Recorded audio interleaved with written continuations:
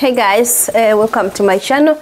If you're new here, my name is Millie, and if you're my returning subscriber, hey, thank you for staying here with me. Let's get to the video. As it says, here are some of the reasons why you should not come to Denmark. And I'm not trying to discourage anybody who's trying to come to Denmark, but I'm just giving you the reason to consider if Denmark is a place for you. Number one, in Denmark, people do drink, and if you're a recovering alcoholic, or if you're trying to cut out drinking, Denmark may not be the place for you, because drinking in Denmark is part of the culture. Drinking is part of hygge.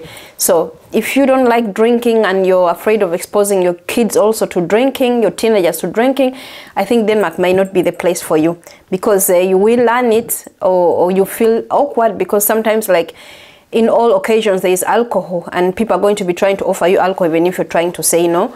Yes, and you might be like a light, like they call it lusesloker. If you translate, it's called light sloke. I don't know, like, yeah, like you're boring, you know. So that's one thing.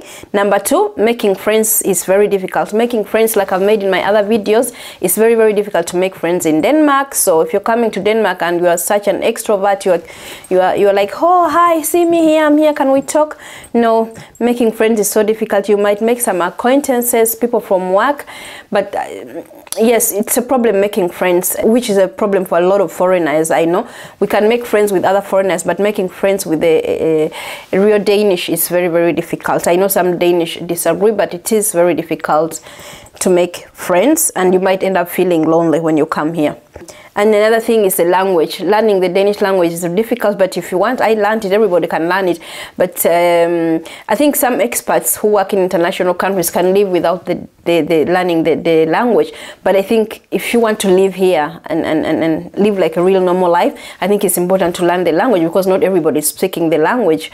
If you're going to be out and about, it is nice to be able to speak the language. Because not like old people, they don't speak English, and I think it's in many situations, even like when you're in the hospital and this and that, it's very nice to learn the language. But the language is not easy. But you have to, if you're coming to Denmark, you think you're going to live here, and especially if you're not an expert and you're coming with a spouse or something like that, you're gonna be ready to have to learn the language.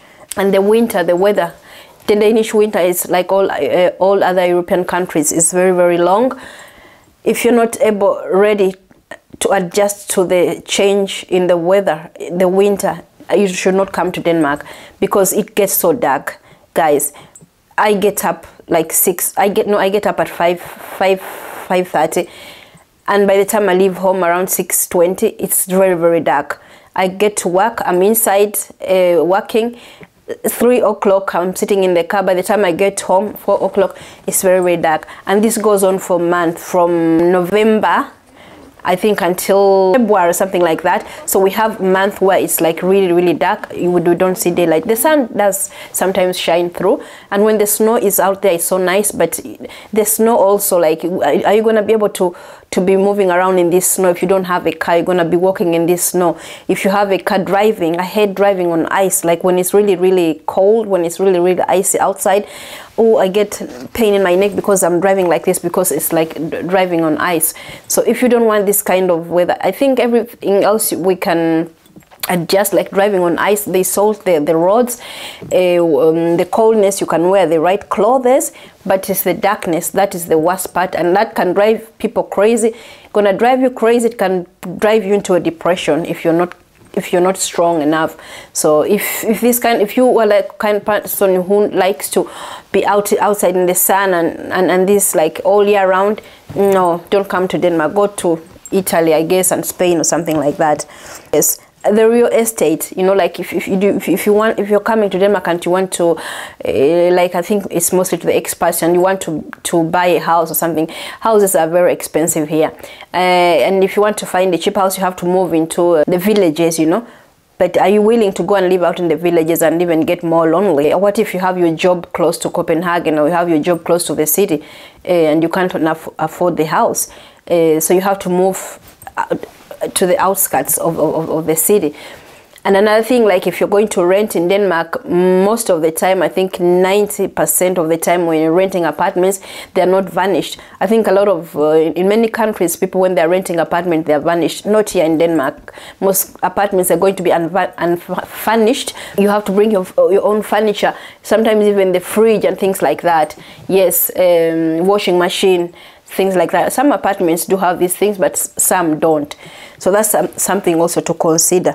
Taxes, guys. In Denmark, we pay a lot of taxes. I'm not going to go deep in how the different taxes we pay, the different VAT we pay, but we pay a lot of tax. And I think, for me, I think like almost you feel like half of your salary is gone for the tax. But we can say like we get a lot of good things out of these taxes. Free hospitals, free dentists for the kids until they're 18. The roads are fine. Everything is functioning. So we help each other, you know. We like to help each other. We like to contribute to society. And that's why maybe Denmark is one of the best places to live, because I know we pay a lot of tax, but if you turn it around and look at it differently, then you'll see like, yes, we pay taxes, but we have a lot of good things that come with that. Compared, like I think in the US, I don't know how the system works there. I don't know if they pay a lot of tax and the things don't function, but here a lot of things do function. So if you don't like to pay a lot of taxes and you like to keep a lot of your money yourself, you don't come to Denmark, because I think it's almost like 32% of your salary is probably gonna go to taxes. Also depending on how much you earn and where you live. Exotic living. If you're coming from a country where you have this, I'm calling it exotic lifestyle. You are outside all day. You go to the beach anytime, any day. You know, you like climbing mountains. You are surfing outside every day, every weekend. You know, doing picnics year round. No, it won't happen here in Denmark. It's gonna happen during the summertime, and it's also very short, because the summer here also can be weird. You know, the summer comes and sometimes it's raining, sometimes it's so windy. Sometimes it's so windy you cannot even go to the beach, you know. So no, if you're coming from a country where you have this kind of lifestyle, Denmark might not be a place for you. And another thing is like conservative living. If you're coming from a country where you're so conservative, Denmark is absolutely not your place to go, because people here, like, yes, of course people are conservative, but people are free. Danish people are very, very free. And again, I think that's why I say, like they say, Denmark is one of the happiest countries in the world, because they're so free.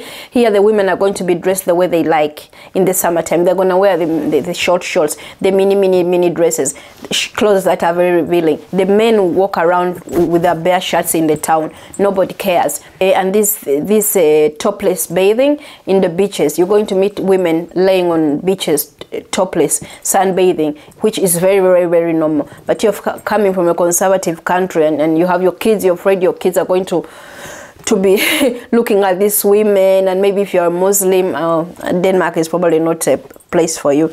Then another thing, raising kids, the culture of raising kids is very different. You cannot spank. Yes, spanking. You cannot spank your kids. You cannot hit your kids, screaming at your kids. I'm sure some Danish people do spank the kids here and there, but you cannot do that. If the people in the daycare, they find out, they'll report you, and the kids can report you, and the children, they will be taken away from you if you spank your children. And your teenage children, especially if you bring teenage children like from Africa, and then they come here and they realize how much freedom they have, my goodness, if they decide now they don't want to stay with you, they might report you and they might get removed. So it's going to be you proving that they are wrong.